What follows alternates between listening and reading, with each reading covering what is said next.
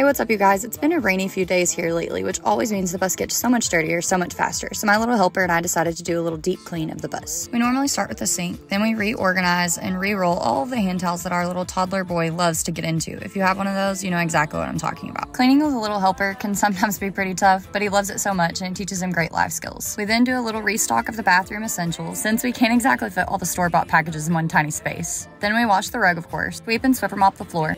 Next, we wipe down the trash can and then take out the trash. Liam absolutely loves helping with this part too, as you can tell. One of my favorite tips for a Bus Life bathroom is to use these baking soda scented trash bags that we typically find in the baby section of Target or on Amazon. Last but not least, the nastiest part of cleaning a bathroom is always the toilet.